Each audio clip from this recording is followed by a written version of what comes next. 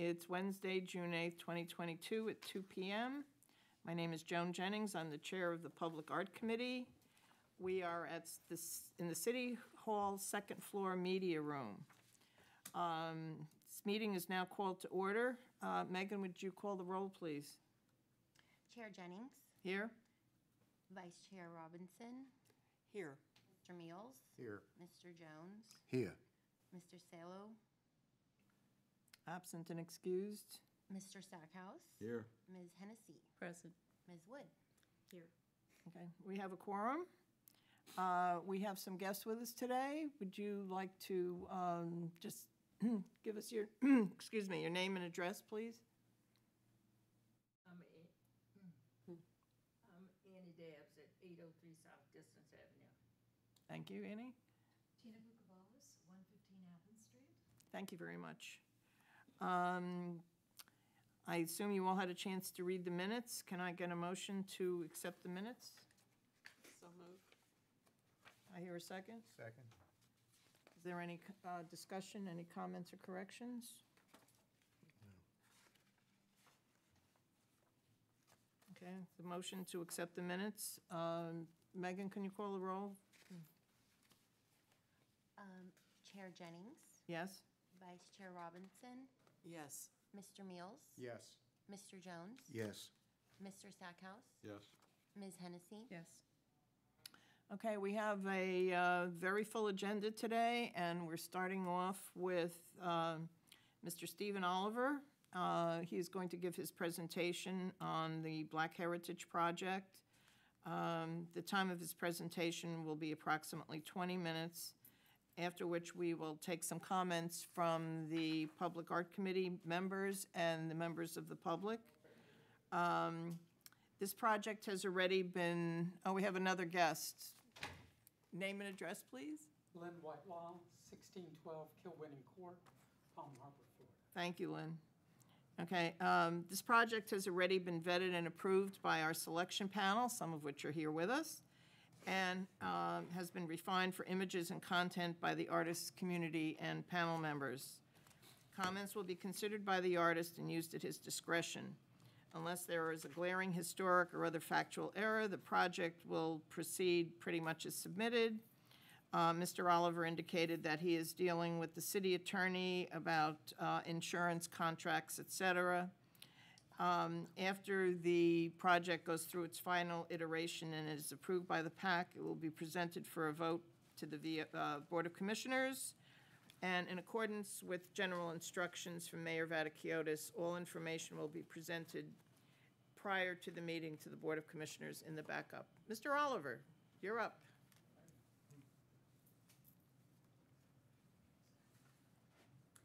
And there is a PowerPoint in your packet. Okay. Yes, there is a printout. All of right, the- yeah, just in case I need to, I use this thing, right?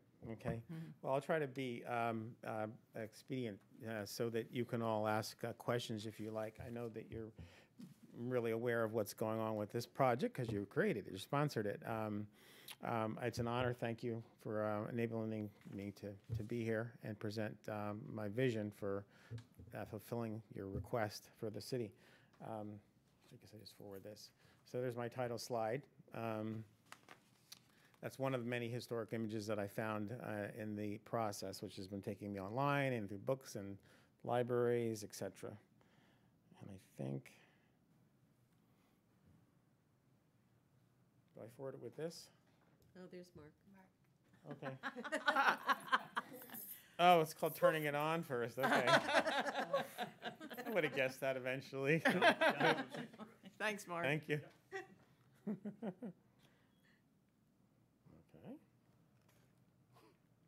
Oh, that is, okay, got to push the right button. This image right here is one in sort of the heyday of the docks when, when the sponging industry started to kind of really take off before they actually had built the concrete barrier and all that stuff. This is just basically your background about the project in terms of trying to celebrate the role of African American or Bahamian spongers in the development of Tarpon Springs. it's been interesting to kind of to find out where the locations were, and that's going to inform some of the imagery and everything that's incorporated in the project. Okay, the next one here.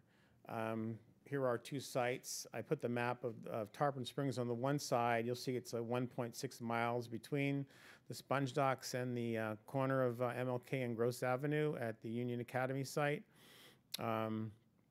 I think it's just interesting to begin to think about how to connect. I'm certainly going to be doing this in terms of the art because I want people to go from one sculpture to the next.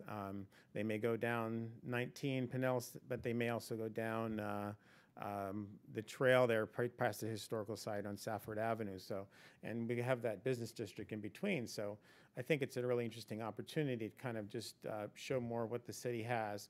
On the right there, you'll see the two stars designating the sites there. Both are kind of on very highly visible locations. I have to go to here because I can't read it up there. All right. Okay. So my conceptual strategy for this project is use historical and natural elements to create a painterly and engaging thematic narrative in both sculptures. This should create a visceral feeling about the local Black history of sponging in the context of natural and civic environment. I'll describe that more when you actually get to see the proposed works. I want to create connection between these two sculptures through common materials, elements, imagery, and juxtapositions within the imagery. The elements that could be used, obviously, are sponges. I've envisioned black hands. You're going to see this when we get to the actual image. A crawl, which is like something that is actually part of the process of harvesting and preparing sponges, but also has a connection to African culture.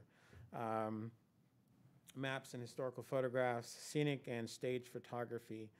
Significantly, both sculptures are also share elements of gateways or doorways. So in one of them, you're going to see that's it's a gateway to the sponge docks, but it's also encouraging people to go through and explore the thing in the round, and you'll see similar imagery or forms in the second site at Union Academy, and they have both of them have a sort of sense of reciprocity to them, that different, going through the gateway, having two sides. So that, it gives an ability to kind of resonate between the idea of the Black and the Greek sponging and their approaches and what they contributed and obviously how they may have collaborated too.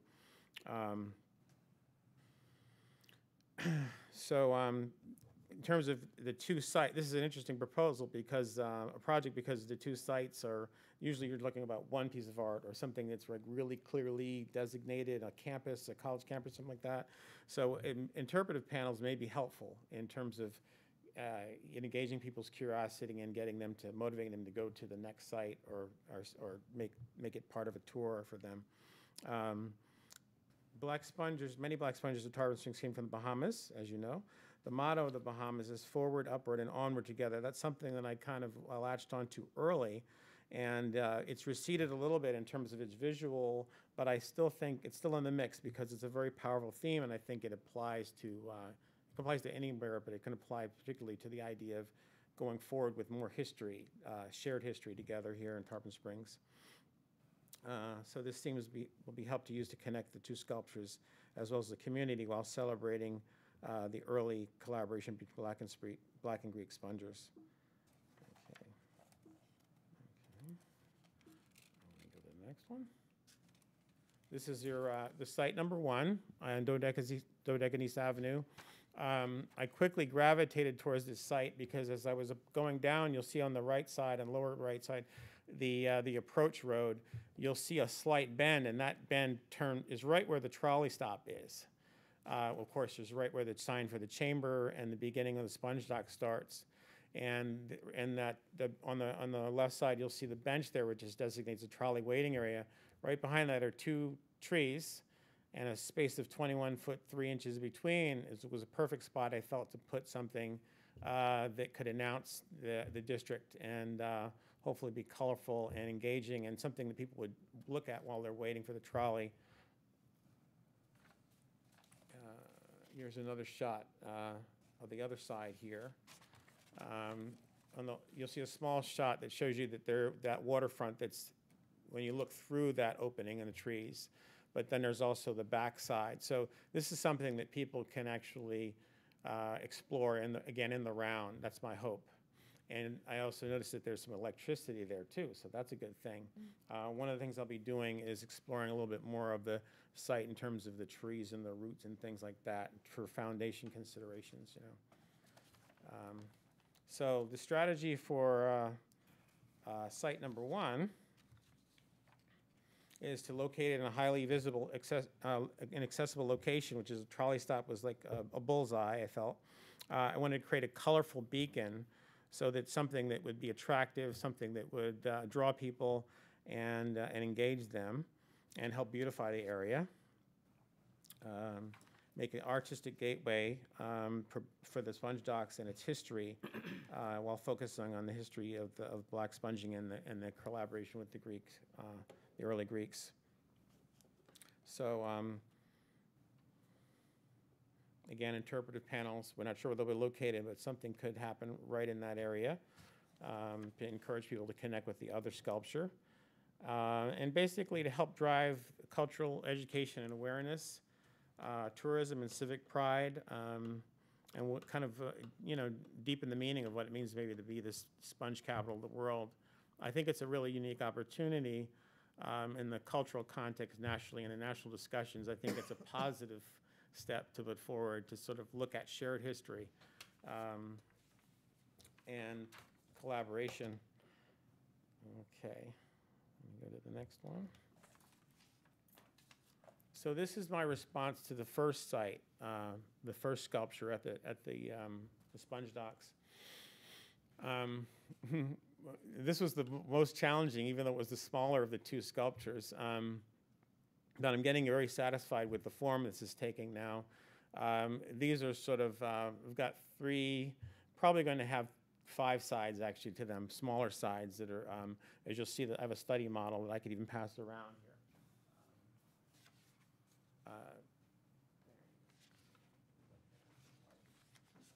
So this is an approximation of what it would be like.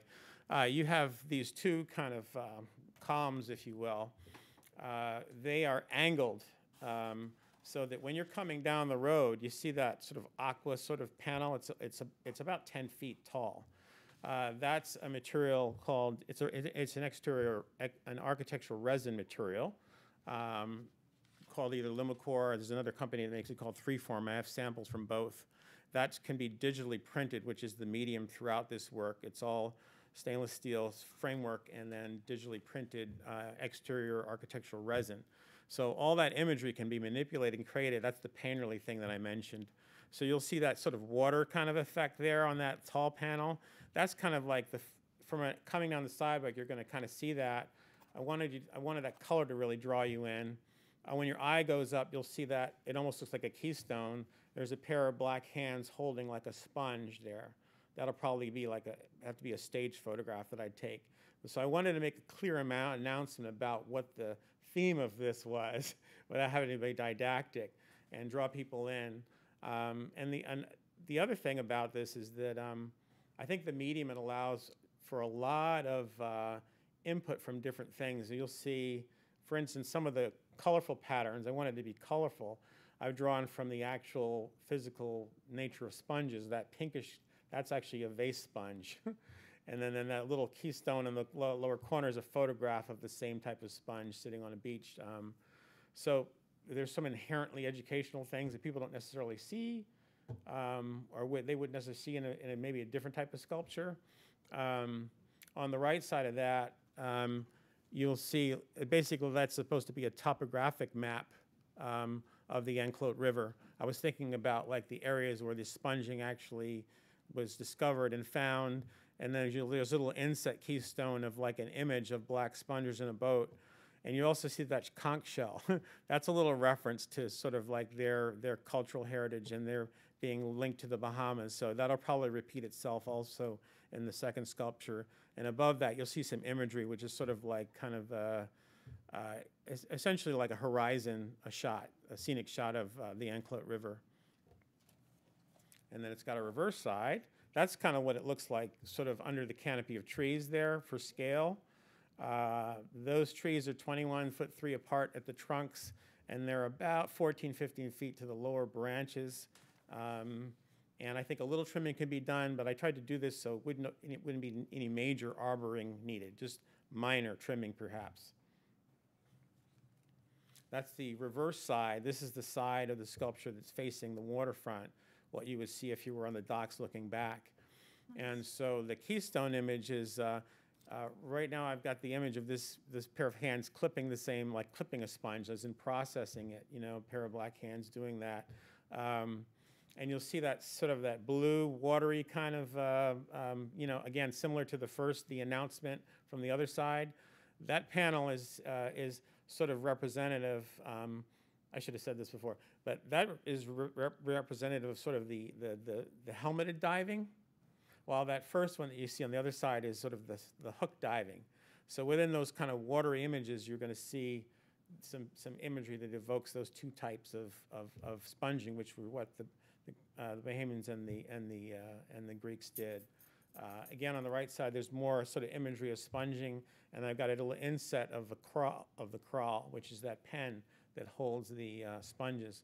Again, some of these things are going to be new to people, which is good. They'll be able to learn more about sponging, as well as hopefully get the connection between all of these elements, this sculpture and the next one. On that right side, I've got, like, instead of a topographic of the river, I've got actually a map of the town. So now you're looking back to the gateway towards the town. Now you're seeing an early map that will hopefully, I'll be able to depict sort of a couple of these areas that were sort of like this central sponging areas. I think it was Bailey's Bluff, and there was Sponge Point, and finally the docks and surrounding warehouses and things. So something I'm going to try to do that evokes that, and inset in that is an image of inside a warehouse, people processing sponges together, the Greeks with African Americans or Bahamians in there. And you'll see that, and again, another scenic at the top of that, which is the image of that waterfront when it was early teeming with sponge harvesting and stuff like that. So remember, you hold your questions if you have anything about that. I can go back. This is the site number 2 over at the corner of Gross Avenue and MLK Boulevard.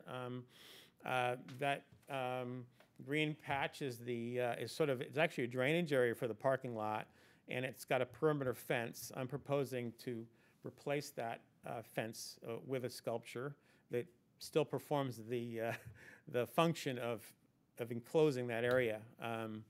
Some of the things, I kind of went to multiple sites to look at it under rainy conditions, and I noticed things growing there. I think it was deliberately planted with things like milkweed, like you'll see in the lower corner there, because they're water-loving plants, I guess. And then I noticed some things, caterpillars and other things in there. So I think not much modification needs to happen to the actually greenery, maybe addition of a few interesting floral things that achieve those functions.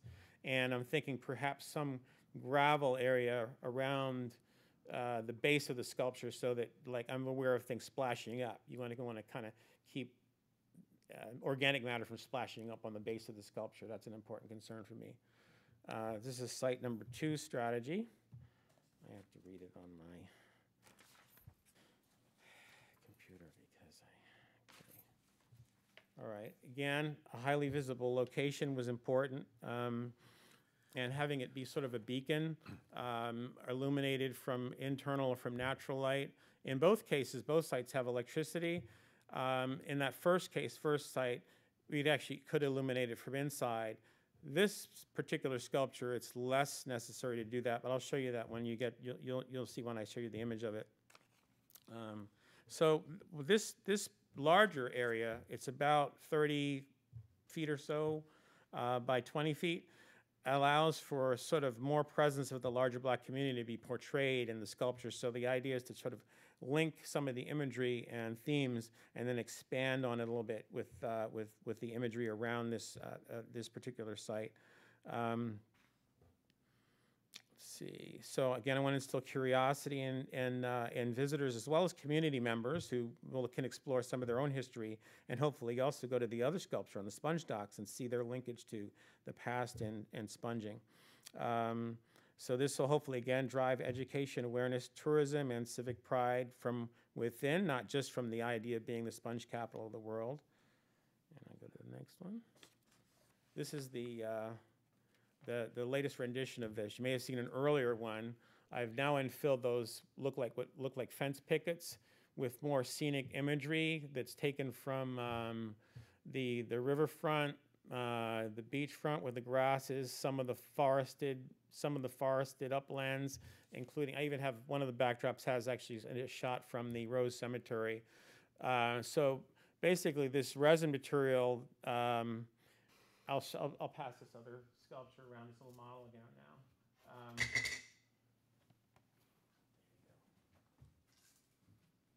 This enables you to, it can be cut. So I, would have these images printed on this material, cut, and they can actually become pickets, and that enables that rather large wall surface area to be permeable, so the air is not, it's a lot less force on it.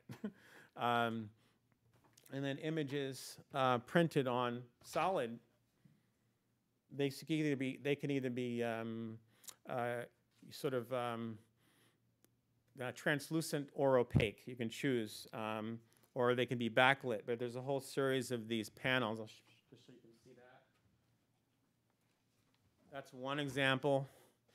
Some of them have the images laminated right in between, and there's a couple thicknesses. But in any case, these sort of are around 30 or so or more feet long, enable like quite a bit of imagery to be placed on them, and will form a bit of a narrative. The idea is that one side leans a little bit more towards the history, the other one leans a little bit more towards the present, and they both kind of connect to that sponging history. You'll see the two end kind of caps, which are that part of the sculpture, either end. One's facing the intersection, which is there's got a picture of the woman who was a school teacher there at the Union Academy, and you'll see the actual older Union Academy nested within that image. And another map, that's facing the intersection. The other side, facing the Citizens Alliance for Progress building, has got those hands with the sponge again, and it has a famous person there, Mr. Emerson. He was in an earlier rendition. It seems like it's a good idea, perhaps still, to keep him there. But I also like this idea of a male and a female figure in this sculpture. It helps the sense of nuclear family and community, the theme. And both sides, you'll notice how both of these things sort of like, both of the long sides, they kind of ramp up, or they kind of like, they flow up. That's kind of a gesture of reciprocity, and the whole idea of the theme of lifting forward and upward, which actually you'll see in the end cap, you'll see the words are actually in the sculpture. So I did that little study model just to give you a sense that it's not like a straight up and down fence that's existing. It's more sort of like sculptural. It's angled in, and it's a little curved, and those things are also going to create a little more strength too for this thing. The triangulation you see in both sculptures actually is going to help, with wind, and all that kind of stuff. So. This is a sampling of visuals of materials here. There's a sculpture on the left which is made of similar materials, a very tall one. Those are digitally printed panels. It's internally lit. There's a couple companies that make this material, Freeform and Lumicore, two of them. I've been exploring and talking to reps for both. I've gotten some quote on steel from Arrow Steel, who's a local company. And the idea is to use 3016 stainless steel, which is like the highest grade of marine grade stainless steel for the structure, and actually all the hardware as well. It's a little hard to see, but in the lower right corner, there's like a little, it's called a standoff. One of the things I'm going to do in detailing this is that all the panels get, whether they get attached to a structure or to them, or to another layer, there's always a spacer of some kind to keep moisture from staying and condensing. You always want airflow and things dry out, and so you don't have issues that way. Okay, and there's that's a little bit of my draft schedule. Again, I should have brought my eyeglasses so I could see all the way up there. I got to read it from my screen down here. Okay, I mean, I don't know if they're my prescription, but in any case. This month, the idea is to obviously present to you all and perhaps even get to the Board of Commissioners to show them this and get an approval. Exercise the contract and, get a disbursement and start going on the next phase, which will include some more research and some photography and things like that. I've gotten a lot done, though, so I'm excited, and I've got some leads, so I'm ready to go for that. Then, basically, about a 4-month period, design development, creating of the files that will go into printing all those panels, doing some prefabrication or mock-ups of things, and then come around November, basically get going on fabrication. I would want to basically have those panels ready to be printed, those files be ready to be printed. So, and I kind of did this as a draft. The way I laid it out the disbursements was I wanted to kind of make sure that if there was an opportunity to surge a little forward, it wouldn't be a holdup, in the funding. At the same time, there's a fourth disbursement, so there's actually like a final one when everything's completed. So I try to serve both sides that way. And let me see if the next one. And basically, that is it. That is the end. You'll see the butterfly. I also caught on another trip to the site, so feeding on the milkweed there. And I'm happy to take any questions. I don't know what the time is like, but... Okay. Lucienne, we'll start with you. Do you have any comments? I should or- pass this around to you. No questions at all. This is, I'm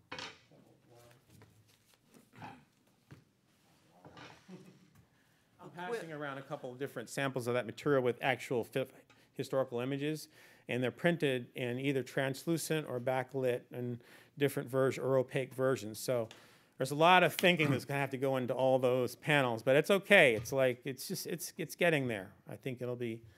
Go ahead. my first take is great enthusiasm for the number of hooks, if I may use that term, that you've built in, particularly in the Dodecanese site. I mean, there's pattern and color and visual stimulation. There's the map.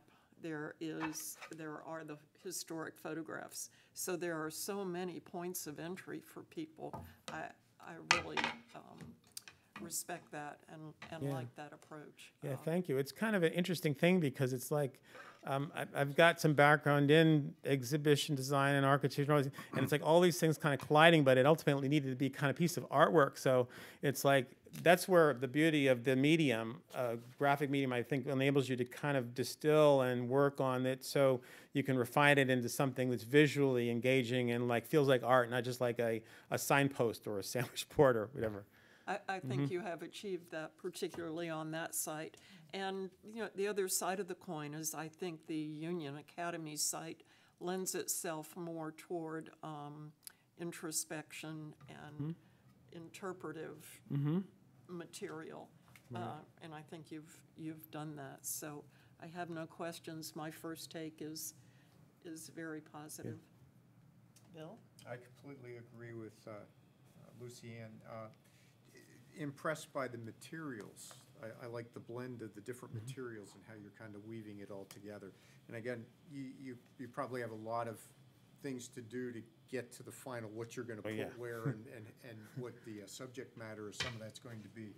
But real impressed with the initial look at it and your material selection. Yeah, thanks. There's a bit of the weeds still to go in there too because all these come with different finishes. So I'm trying to. I've already started to hone down on the finish that they come in. I want the finish that they to be the one which is the most scratch resistant, but also the easiest to sort of clean or whatever it is. So that was going to be one of my questions. Yeah. Is, the ability to clean it off if we were to get So something. yeah, the first thing to do actually and I mentioned this with the detailing in terms of having it be like on that you see the sculpture, they're actually will be kind of permeable there may be a little sliver of a crack there. That's also air and water can flow in and out, and there's not, like condensation behind the window. It's not going to be the right thing.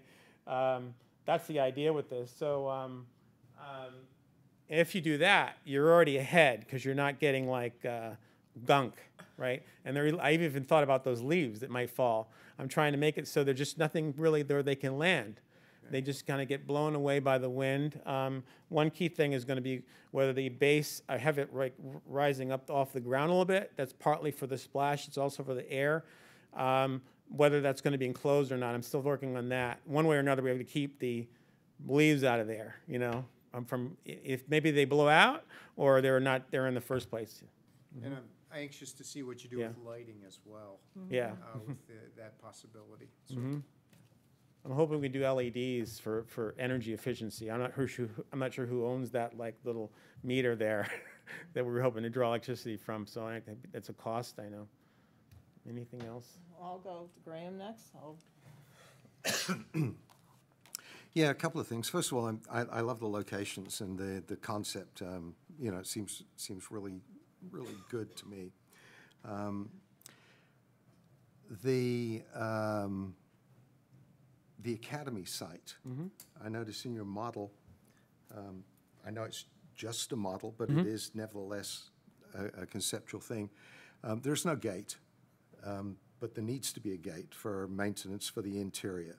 Right. Those end panels could actually be made to be hinged, so that they could function like that. And they actually got the imagery of a door, but yeah, I thought about that because there is a gate on the existing fence. If anybody needs to get in there to do anything, yeah. Well, they have to get in there and clean it out every now and again, and right, yeah. So I thought we should probably keep the gate. Oh yeah. And the area around the current fencing. You mentioned putting gravel or something there because it's.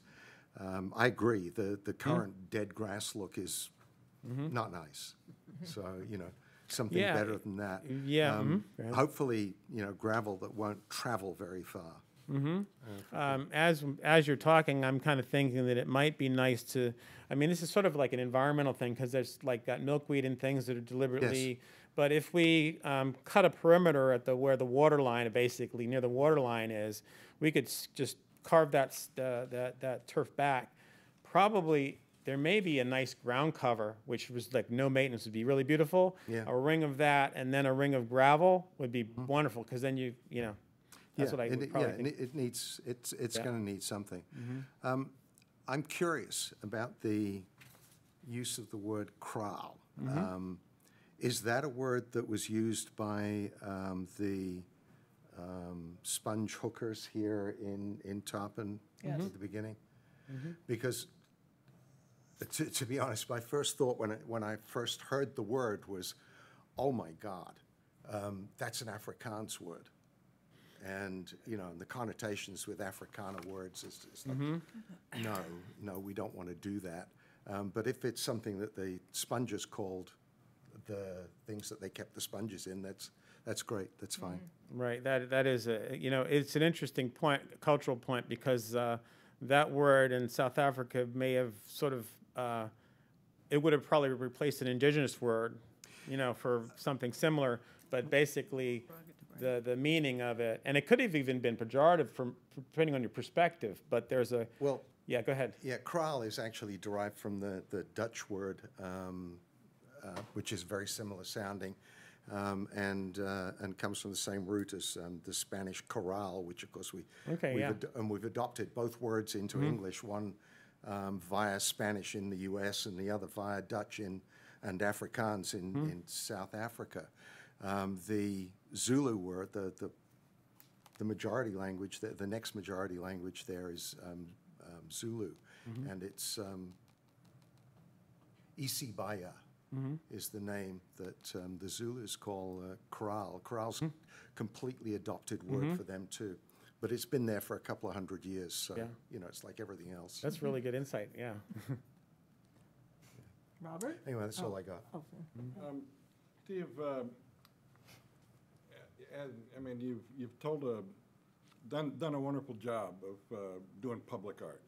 I mean, you've got, as you said, 2 locations that connect 2 different cultures, 2 different places in one place, and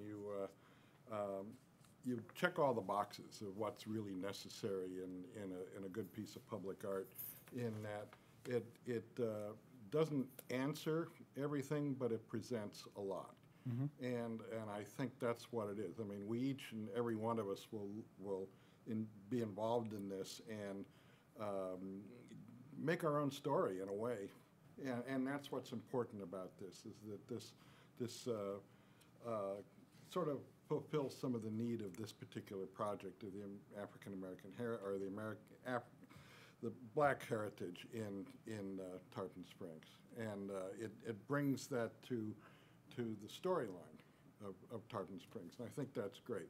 So art-wise, everything, it's got all your color that you usually do, and that's just an amazing attractor right to begin with. And then you have all this information that you come back to and you say, oh, I didn't see that before, and things like that. That's great. I'm going to come down to another level of this, though, is that how much engineering have you had done on these structures? And I'm just saying that because we went through something here with some standing naiads that weren't engineered properly to go into the ground. And they had to be taken down. That all had to be reinforced and put back in. So, so I didn't see any kind of place here for any kind of engineering that you might do in order to place this. I've seen your other works in other places that have had engineering of some sort, but have you, is that a major consideration? The 4 or 5 corners of the one on the docks, they're just sitting on the ground right now. But, Oh, yeah, yeah. How do they attach? Right. I'm thinking of one of two things there, and I think the determinant is going to be sort of the way the tree roots are working in that area. It's an 11-foot 3 between curbs there. So my first thought was to excavate a little bit and pour a slab in there, and then have all those things anchored right into the slab. So you've really got a real good you've got a real good weight. The other option, depending on the roots, it might be to do less of a slab and maybe some pilings or something. It depends on what we run into there. So I'm going to look a little more closely at that. The sculptures otherwise, and this is actually, I was sweating this one particularly because it was a lot, it was just trickier than the other sculpture. And I backed away from a lot of if you notice at the top of this, it's a lot more light and airy now. I had sort of these more large forms, possibly curved forms, which are more of a windsock. And now I just got a lot less leverage on the top of these things. And I've also got the triangulation going, and I've got things where wind's going to go either way versus up against the wall. And I think what'll happen, you'll see how it's kind of straight up and down there. I think some more angle is going to go into these things. The way the study model is showing me that I think there's going to be more angles, and there's probably going to be some slivers of more color and separation in there, which will create more structure. So I was happy with the direction because I felt like I wasn't creating something that's going to really take it hit if it gets really windy. Yeah, I think the one advantage to what you said, the second option for that is to say put some kind of pillars in there, sonotubes buried, concrete, and then you would have a number of them in different places. Right. As opposed to one slab, which still could still affect a slab if it's not done correctly without killing the trees. I mean, that's right. That's the other thing, yeah. Which you don't want to do. Right. So, I mean, it gets down to this is a sculpture that adheres to the laws of the universe, whether it's gravity and wind and all that kind of stuff.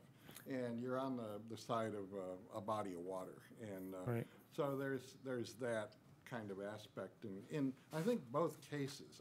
The one at the Academy is a little bit different. That's acting way more like a fence.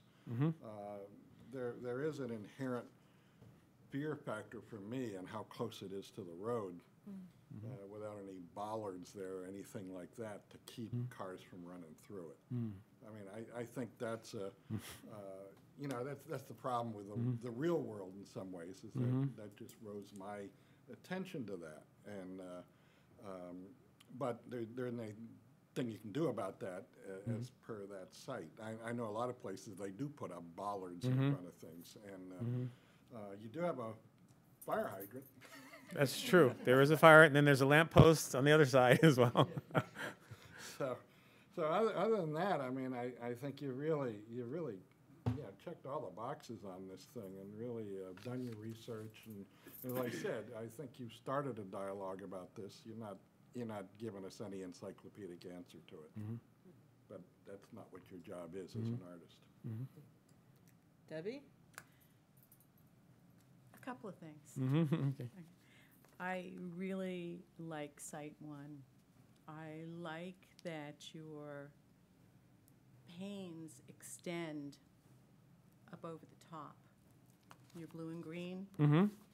I think that gives you that upward sensation, and to me, it represents the water, the river. I mean, it's very, I like it very, very much. Are these pieces reflective? There is a certain amount of reflectivity or iridescence, depending upon which side you're looking at. Those taller panels, they're going to sort of definitely feel a little iridescent because of the colors. And what we have complete control of what we print. So in Photoshop, whatever, you can make some really interesting things. I mean, when I started to describe that, I should have said earlier, like the idea that you could see something to do with a sponge hooking perhaps in there, or something at the bottom of the water could all be layered in there. There's even the potential to you could even kind of put ghosts of the islands where these people came from.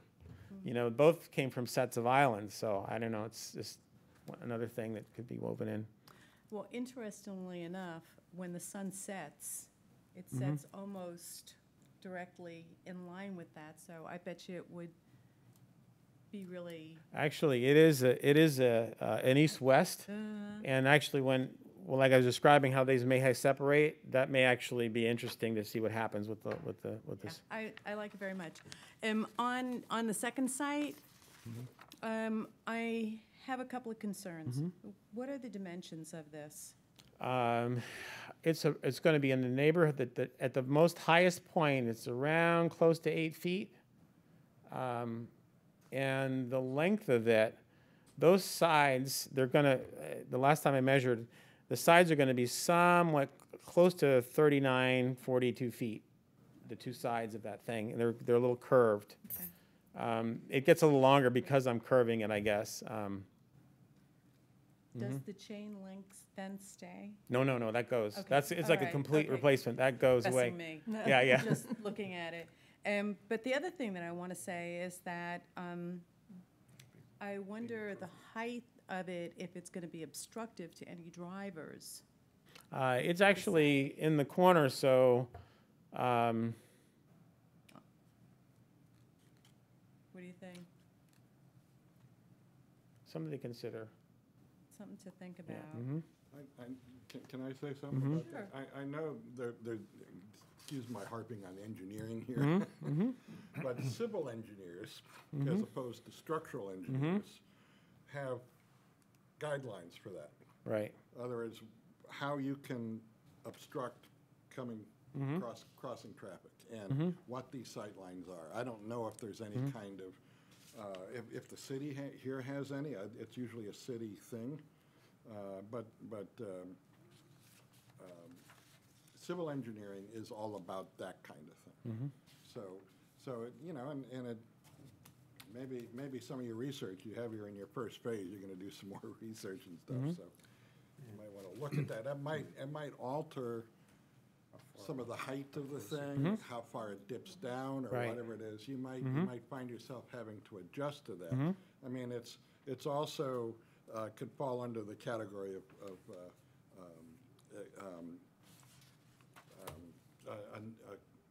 a nuisance. What am I trying to use? It's a legal word. Attractive nuisance. It's a legal word in contracts. Is that you're attracting people to do harm to themselves on a particular sculpture. But it's related. I'm sorry. That's okay. Another thing that I find really important, though, is that especially since it's right in front of the school, And it's almost like a fence being replaced with another fence. Mm-hmm. Does anybody feel that? You do.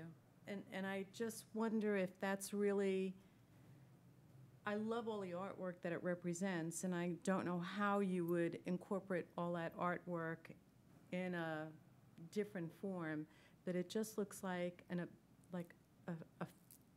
8-foot fence.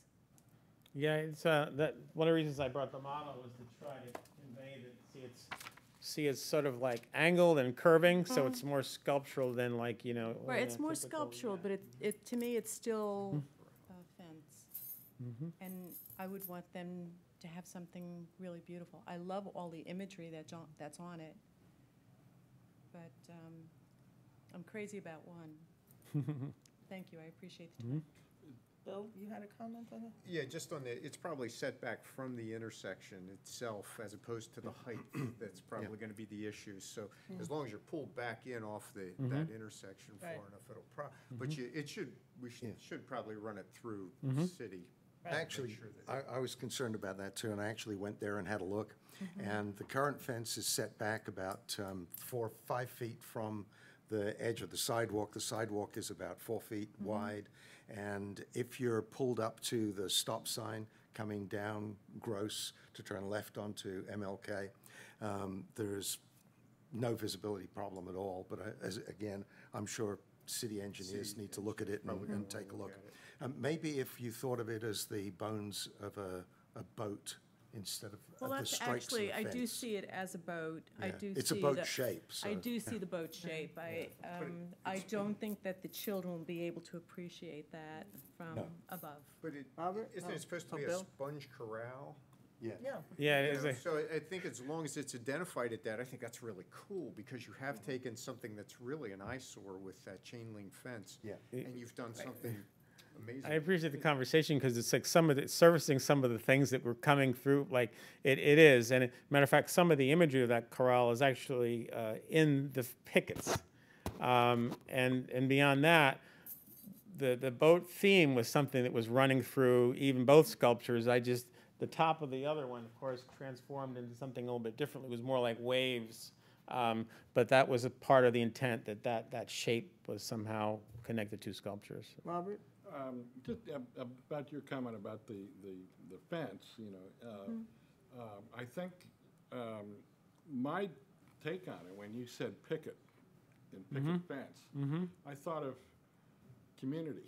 And I thought of, a picket fence is an attraction in a community usually. It's not a chain link fence. It says, keep out, go away, we don't want you. Right, yeah. Right. But the picket fence is one that you can talk to your neighbor over. You know, and I think I got that from that as much as anything. But you know, maybe you know, it has multiple meanings, and this is where people are going to see these things. I'm thinking different. 8 feet high. 8 feet high. I can't talk to you over it. Yeah, and you know, that could be a gate, that could be an arbor, you know, or whatever. I mean, you could. And that's only at the top point, so because it's going down closer to 4 as it scoops, as it sweeps down. You see there. So there's like this gestural thing going from one side to the next, so it's going, yeah. I think one of the things that we're talking about is you're still researing this, you're still sure. developing it. Yeah. Sure. You've mentioned that throughout this whole thing, and I appreciate that, how you're letting this develop, especially even listening to us, is that it's possible that it would be lower at some point than it is now, and high enough at another point to make that statement, maybe at the edges where there are the gates or the way into it and stuff. So that would be uplifting. It would also be a little bit more lyrical. You know, I think that model is just, Yeah. you know, right now it's just looking, you know, from a distance it almost looks the same. I'm just Right. looking across the room at it. It almost looks the same. Could be exaggerated more, I think, maybe. I mean, I shouldn't be shut up. No, I thought it was a good, I appreciated that. Lyrical is a good word. The clock on the Think about wall is having a ticking. Diane? dialogue. I just wanted to ask one question. I love both of them. I think they're phenomenal, and I'm excited about it. The only question I have is that at the second site, it's also at Union Academy, there's quite a bit of children all the time. Have you given any thought to you know, children climbing on it or, you know, that sort of thing and how Yeah, my substantial it first is. thought was to try to make it a little too high to climb on. That was my first thought, but then it's scooping down somewhat. So the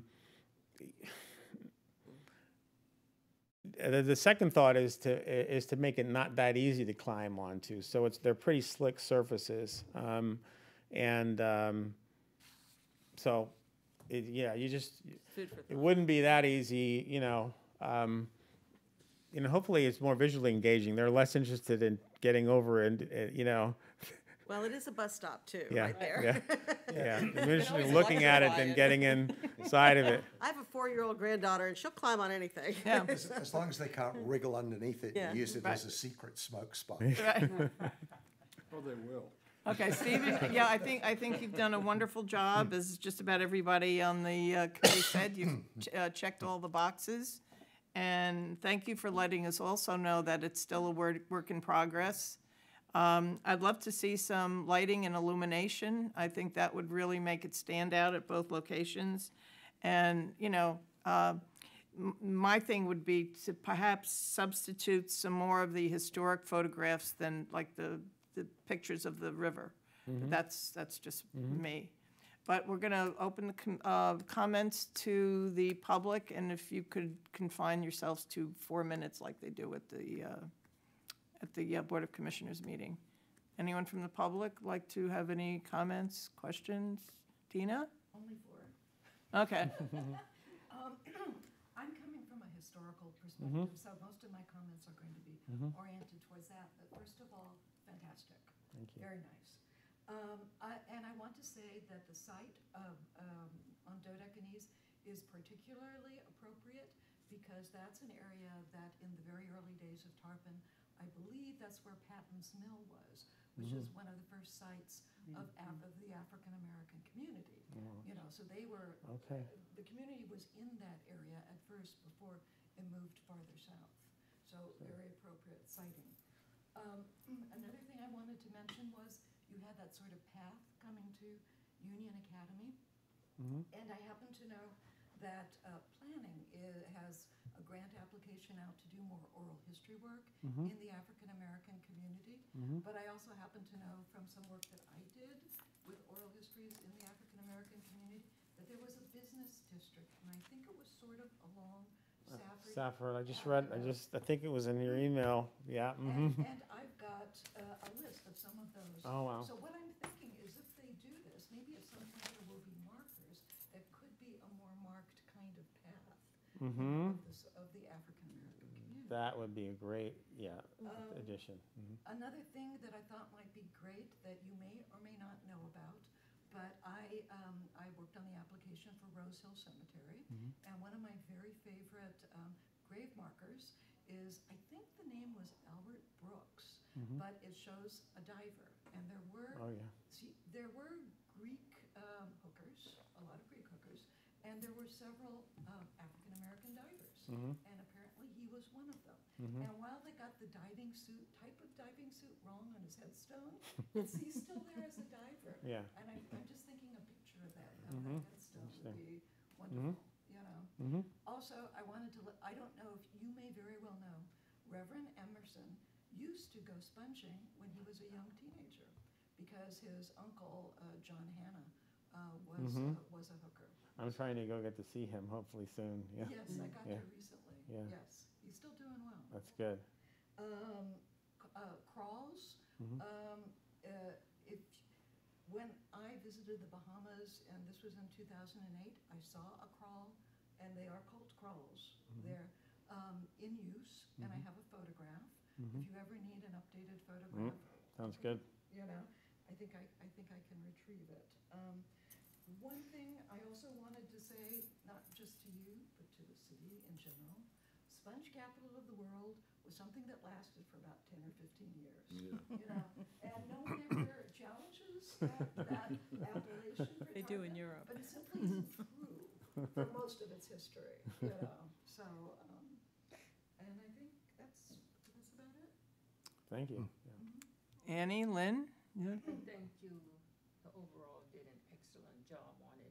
What I really like about it historical part where the educational part brings out the early history. And that way our children, when they're around it, can learn about the early history of Tarpon Springs because much history has been suppressed. Yeah, Stephen and I, considered the thing about doing perhaps a QR code or something that would take people to more, information, about, the historical figures on the, but that's something else again. I mean, right now, we're just concerned with the art piece, which I think is phenomenal.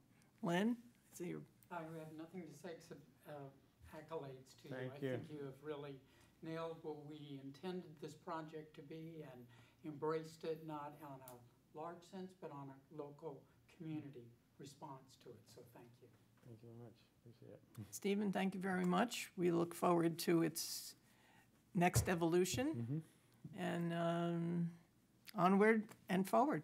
That's right. Well said. Thank you.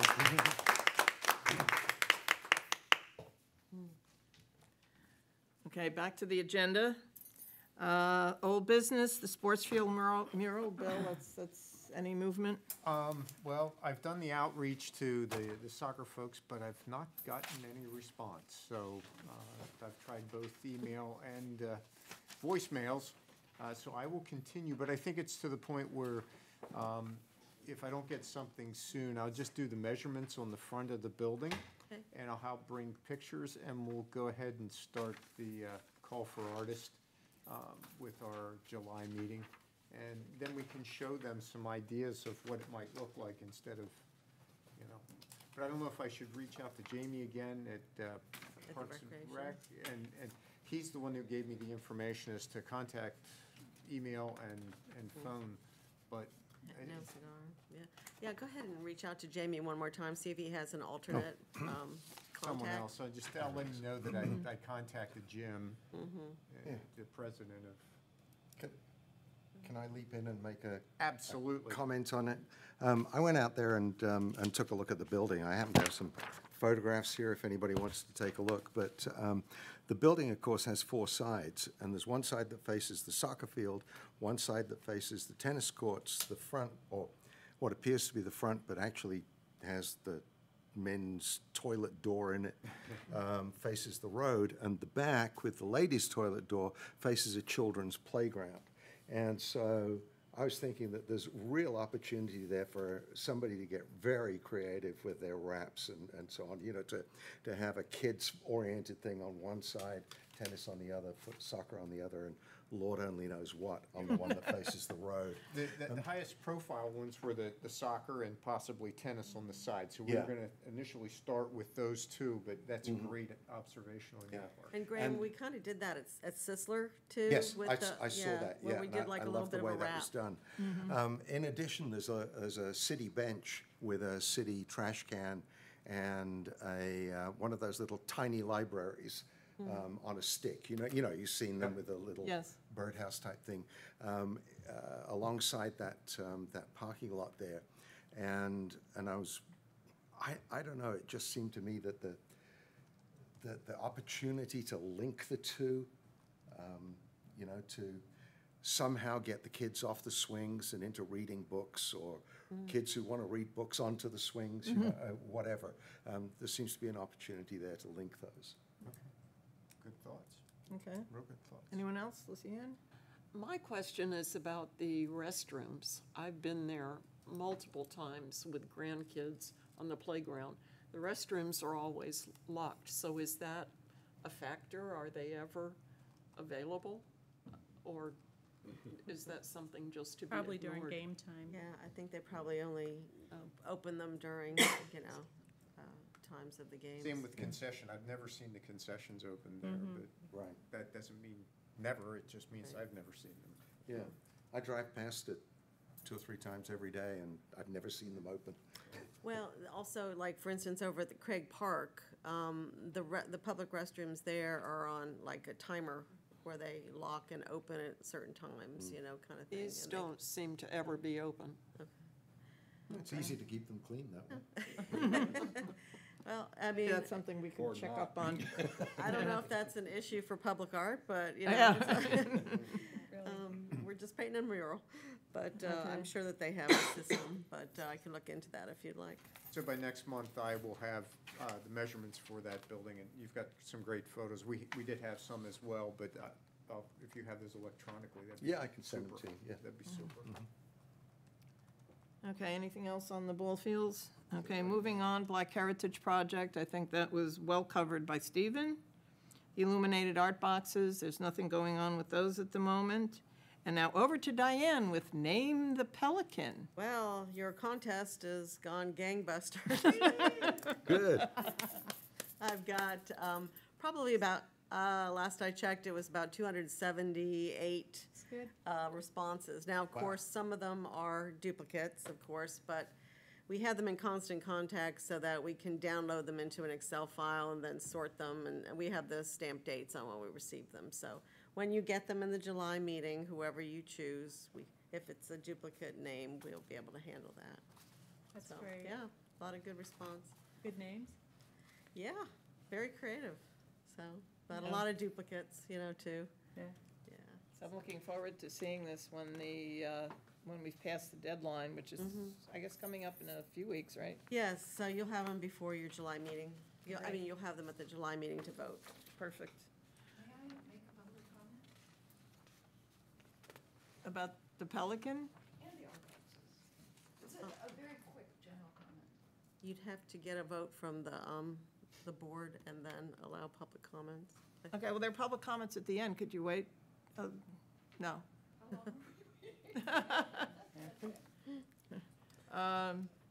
Lucienne, the water project?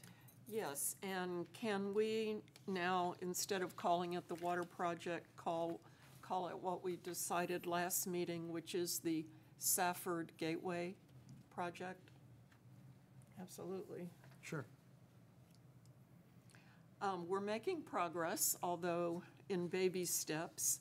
I've just passed around a summary.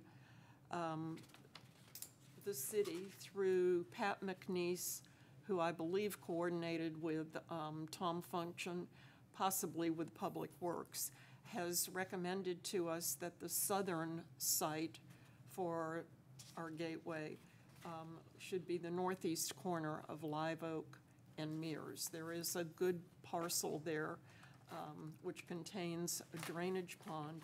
It's all under city oversight. It's the perfect location for people coming up from the south. I think we really need to look at the topography a little bit more to see how much of it is level, not prone to flooding, et cetera. But it is certainly the best location to the south.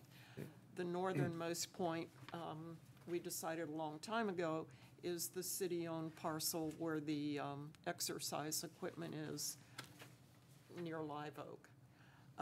So those two gateways to introduce Tarpon Springs to people who are using the trail, bikers, walkers, runners, et cetera. Before we can really put out a call for artists, there are a number of logistic questions that we need. The two main ones, water service, electric. Graham has pointed out a lot more, which I'll let him go through. And then there are pictures, both aerial pictures and street level pictures of the southern site. So, Graham, if you'd proceed with your ideas, and then we'll throw it open for the rest of the committee to add concerns I'm that not we sure need to they're address. ideas, more of Considerations. considerations, yeah. If you actually, go there and have a look at where the trail crosses Mears there,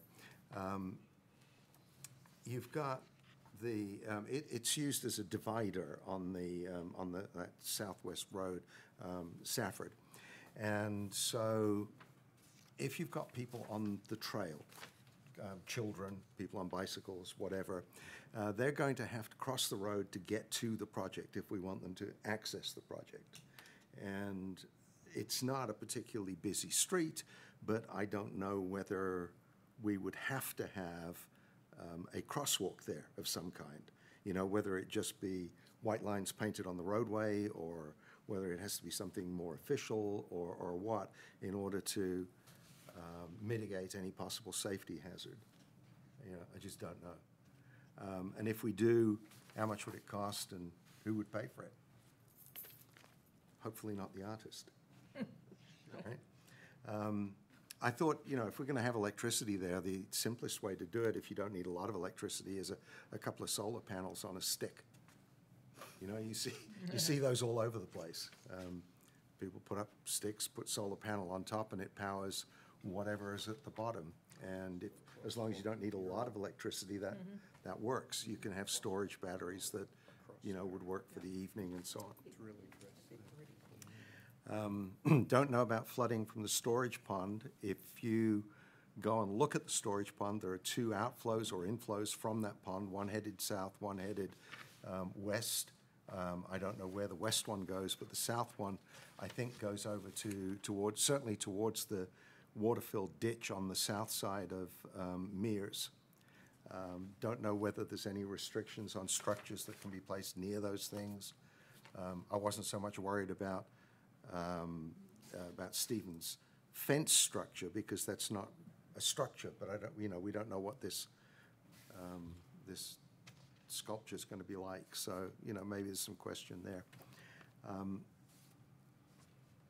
Two other things, one which is here in the list, and that is that you're right on a corner where there's a lot of traffic going to the city dump.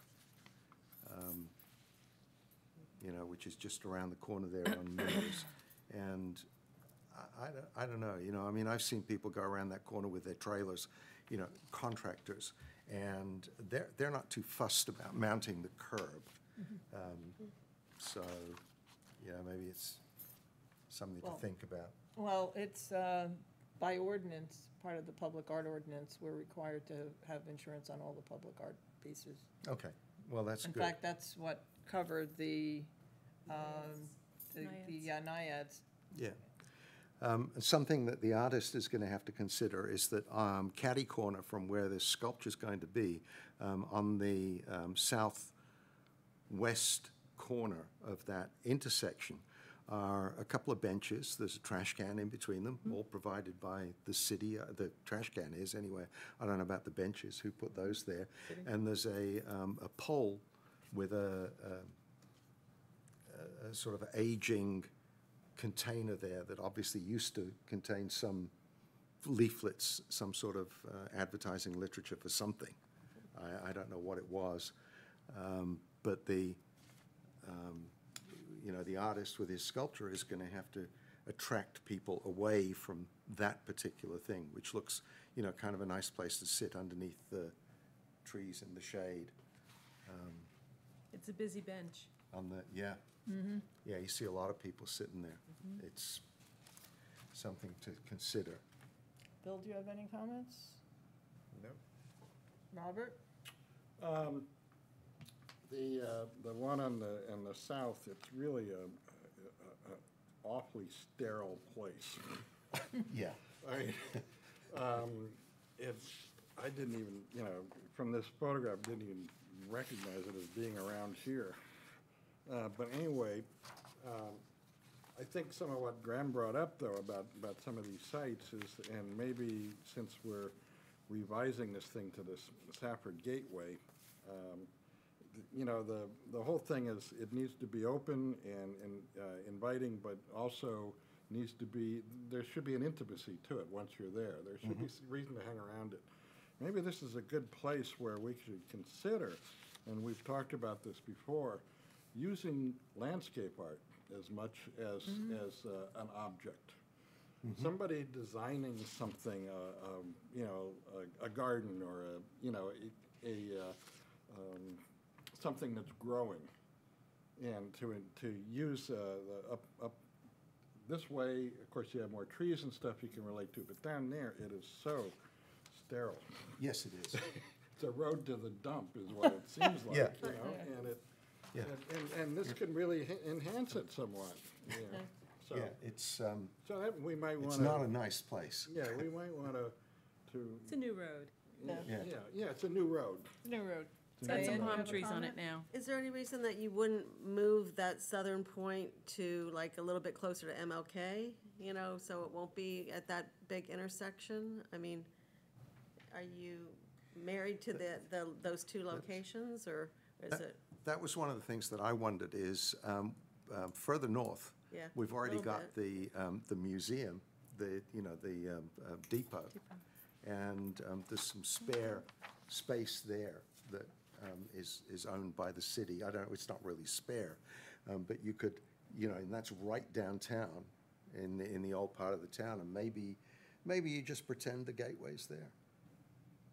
I don't know. Well, there's issues with that because it's owned by the county at that point. Oh, And the other thing too is there's been discussion, I don't know where it's gone, I haven't heard about it for a couple of months, but they want to recreate a railroad type arm that goes over the road.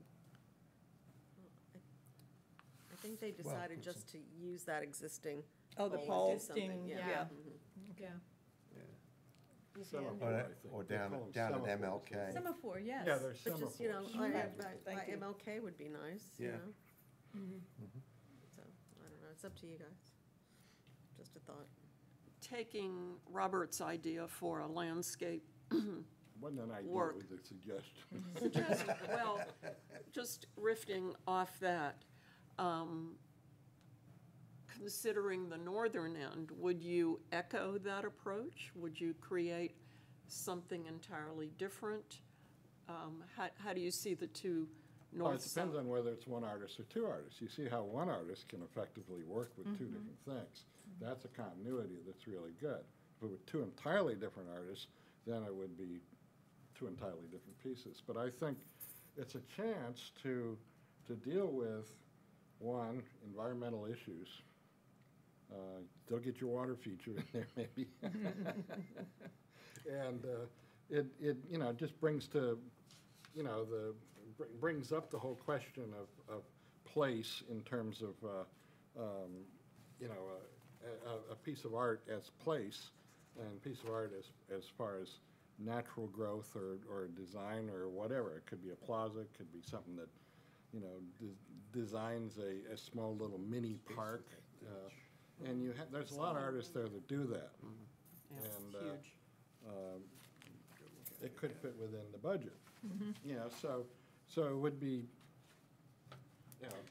it's something that we've been wanting to do something, I think, involving environmental kind of, Right. or topiary or whatever, like growing stuff, living art. Cian, back to you, do you have anything? No, I really like that approach. Some of you know that I'm an avid Florida native plant gardener, so I'm, conceptually, it's Thank you, very- Robert. Debbie? I think that would be really important too, that they be native plants. yeah. Oh, that goes without saying, I think. Yeah, that would be so important.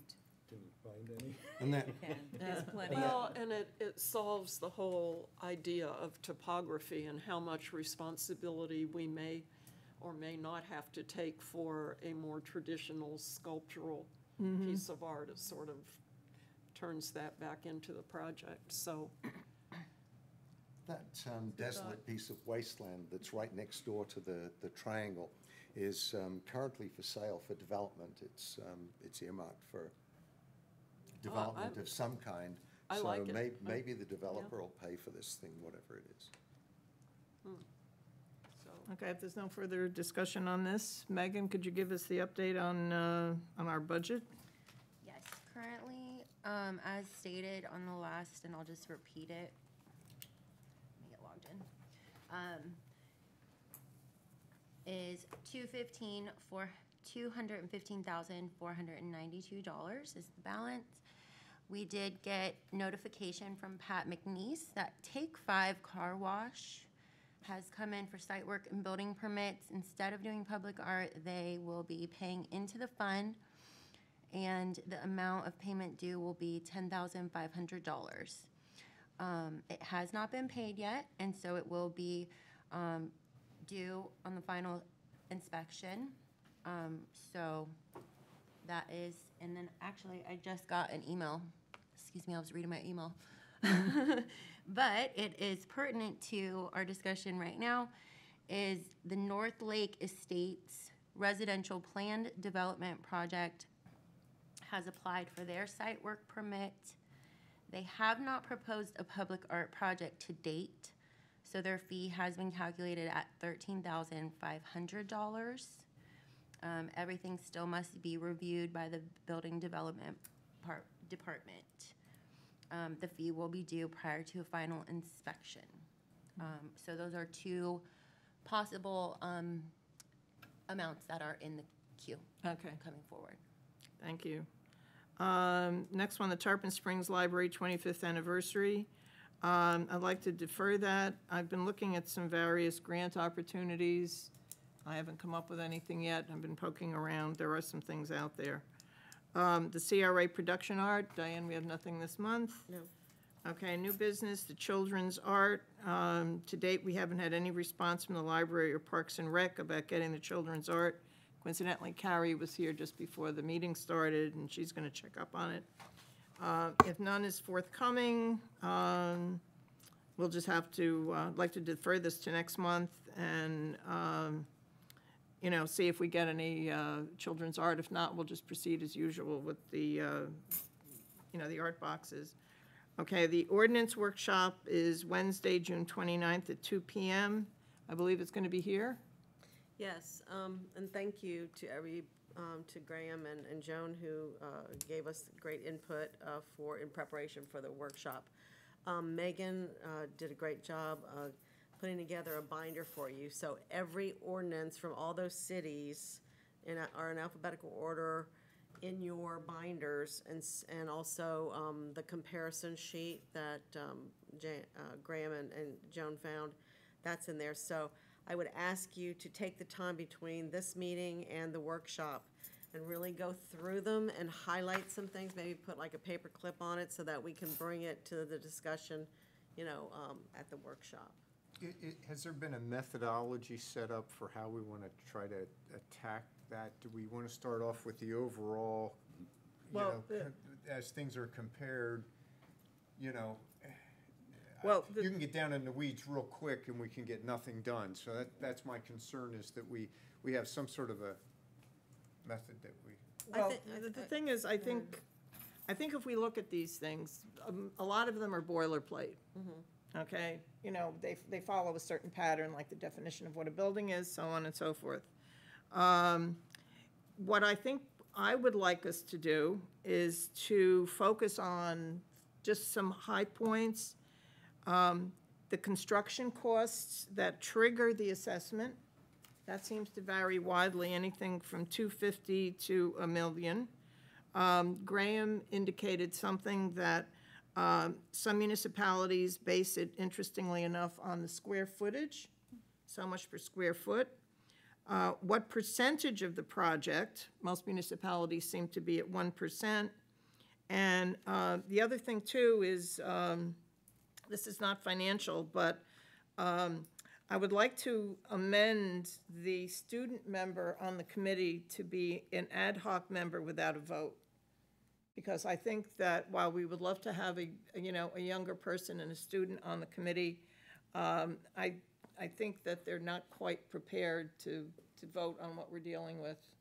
And I was wondering, let's start with Lucy Ann. Do you have any other points that you think we should highlight? I think that would help us refine, you know, what we're going to be looking at. There's a lot of stuff we could just. Well, I think the big consideration for me is whether we continue to allow developers discretion. Exactly. Or do a simple pay into the fund. Right, I that's, think again, that's that's critical. what a lot of the municipalities seem to do. Thank you, I forgot to mention that. Bill? No, that's the big point that I think's driving the majority of this. Right. Graham? Yeah, many of the municipalities separate out their ordinances into two parts. One, the organization of their public art committee, and the other part as usually is a completely separate part of their ordinances, which is the funding of the Public Art Committee. And ours is all sort of commingled together, and I'm not sure whether we shouldn't do something similar to that and make some changes that I think are long overdue on the organization of the Public Art Committee. You mentioned one of them, the student committee member. I think that there could be some stronger language in there for advising the Board of Commissioners as to how the progression through the committee from non-voting member to voting member ought to work, regardless of what they actually do, because I notice they're not really concerned about that of late. For whatever reason, you know, I've been a beneficiary of that, so I think I can bring it up without any fear of people thinking I'm doing sour grapes. But, you know, maybe we want to put something like that in there. Maybe there are other things in the organizational rules that we want to change, in addition to how to get more money out of the art tax. Right. So that's why I Robert? want you all to take a look at, you know, what the other ones have done. And what I could do is bring flip chart paper that sticks on the wall, and then we can put different categories, and I can write, you know, Good your idea. thoughts so that everybody can look at it, and then we can decide on a new format if you'd like. Yeah, Robert? I'm just happy that we're doing this. I mean, it will go a long ways to just sort of putting things in a way that makes it work better for us Right. and the city. Debbie? I definitely think that the changes would facilitate what we're supposed to do as a committee, Right, okay. so. Okay, so we'll see you all here Wednesday, June 29th at 2 PM. And I'm going to go out a little bit out of order here. Tina, would you like to make your comment? I'm not going to keep you waiting. Just very briefly, I'd like to say that I really appreciated the PAC committee, the way that this board showed respect and concern for the input of the community. And I would like to respectfully suggest that when there are projects that have to do with the Greektown Historic District, that perhaps you might consider giving some similar kinds of opportunities for input from the community. Of course, you're lucky to have Lucy Ann, who's from one of the oldest families in the community, but it would be nice also either to give her more voice or to have other voices also, because I think there are ways in which things might be improved in the future. Okay, thank you. And we're also likely to have more regulations for the area also in the future. We're working with planning. Okay, great. Okay, staff comments. Diane? My staff comments was basically just about the public art ordinance workshop and just, you know, what we've got for you. We've got your nice big notebooks, so please bring those with you. And like I said, use highlighters, use paper clips, use whatever you'd like so that we can, you know, really be productive. Just a comment, so we're really gonna look conceptually at the ordinance with our workshop, and the actual writing of the legal piece of it, is that something that Mr. Trask? and- Well, I think once we identify the changes that we would like, you know, I think I'll try to take a stab at adding them to the ordinance and then Having it sending it to reviewed. Mr. Trask Okay. Right, it has to be take a done. look at. Yeah, I mean, And- there's a particular format. It has to be done in a strike-through. Right. So what might be the most efficient thing to do is, and I'd be willing to take this on, we could collate the comments that we have. I could type them up so that if they do have to go into, you know, into the ordinance, maybe Megan, all she has to do is copy and paste them in a, you know, with striking out the, you know, the old text. You know, as I said, I don't anticipate a lot of changes in the boilerplate. Right. So I don't see this, you know, going on for 20,000 pages. But, you know, as I said, I think, you know, just look at the main points that we've discussed. And I think if we concentrate on that. Yeah, but I think like what Graham mentioned about, take a look when you go through some of these other cities, is that how they structure it? Because we could actually, you know, maybe organize it in a little bit better way that it seems more logical when you Right. read it, you know, kind of thing, like this is for developers, this is for, you know, participants, this, you know, this is how, you know, kind of thing. Right. Just a little bit logical. Yeah. Right. Well, actually, what, the format that Graham suggested, to me at least, makes the most sense. But maybe you'd like to email Tom Trask and ask him what would involve, you know, transitioning from the ordinance, the way it's written now, to like a two-part ordinance. Is it just a matter of doing subtitles or, you know? Well, I think we should maybe do that after the workshop. Yeah, but, yeah, no, I don't want to put the cart before the horse, Before the but, horse. Right. yeah, So, did you miss committee general comments? not yet. Okay. Megan, staff comments? No, I do not. Okay, committee comments, going in my usual order. Lucienne? Just to be clear on the Safford Gateway project, I don't see, if we're going in the direction of a landscape call, and I'll draft that for the next meeting, that sort of obviates the questions to staff about electric. So, Right, am I clear on that? yes. Yeah, Okay. Bill? but not crosswalk. Graham? In the minutes for the May 11th meeting, item 4, it said Deb McKinney and Troop 721 postponed to the June 8th meeting. I believe this is the June 8th meeting. Yeah, well, that's, we haven't Did heard we- anything from her. Yeah, no, she said that she's having a hard time getting rallying the kids, so she wanted to just go ahead and defer it until further notice. Okay, Okay, so that's deferred till further notice. okay.